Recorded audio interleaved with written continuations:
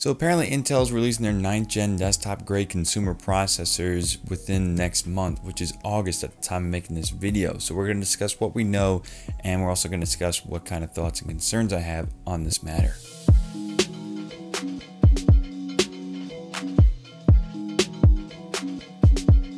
Hey, what's up guys, my name is JD from JDTechGear and welcome back to the channel where we discuss PC passion, reviews, guides, mods, and more. So if you're into that sort of thing, consider subscribing and checking out the rest of the channel. SCDKey is the web platform to purchase official Microsoft Office and Windows keys, game keys for Steam, Origin, and Uplay, and Xbox and PSN prepaid cards. You can purchase Windows 10 Pro keys at a very deep discount and further that discount with my code JDG for an additional 10% off. This is perfect for people on a tight budget for their PC or to anyone that needs the key features of Windows 10 Pro. You can also pick up Microsoft Office 2016 on the cheap and use my code to get an extra 3% off. With that kind of price, that's definitely something I wish I had back in college. If you're interested in saving yourself some money with SCDKey, check out the links in the description below. So the website I'm pulling this article from is from TechRadar. There's a couple other websites that have already posted articles on this matter. The source of information is coming from some random German website that does not have a track record of being false or true to any of their statements, so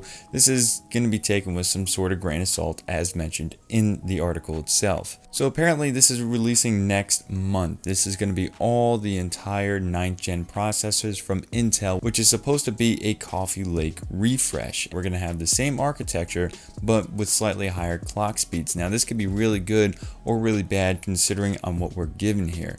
Not only is there going to be the same amount of processors here like the i3 900 and 9100, 9400, and all the way up to the 9700K, but we also have a new processor, the i9 9900K, which is going to be an 8-core 16-thread processor, which is really interesting to see.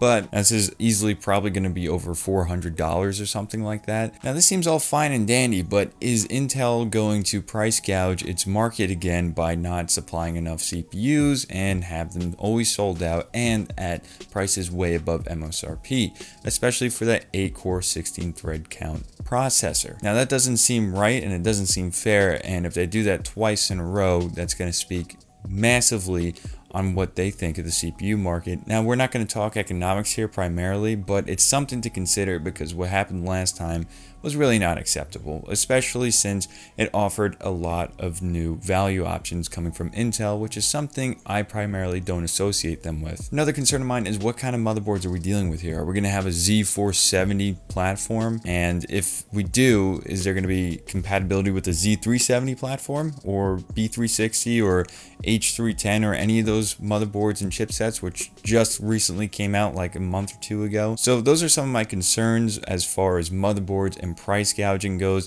Those are my two main concerns, and also what the pricing is going to be like besides the fact of price gouging. Those are my primary concerns. I want to hear what's yours and let me know down in the comments below so we can continue this conversation. Alright, so if you guys are new here and you want to see more videos like this one, consider checking out the rest of the channel and subscribing. And if you want to grab yourself some PC art like this over here or some new merch that just launched like this, consider checking out my store in the description below or in the card over here or in one of the end screens at the end of this video. Also catch me on Twitch where I go live and talk about PCs, any sort of PC questions that you have, and occasionally play games, which is really just like a podcast but with the people in chat. So I'm pretty interactive and it's kind of a lot of fun, honestly. So if you guys want to join me on there, I'm at JDTechGear on twitch.tv, so make sure to check that out as well. Thank you guys all for watching, and I'll catch y'all in the next one.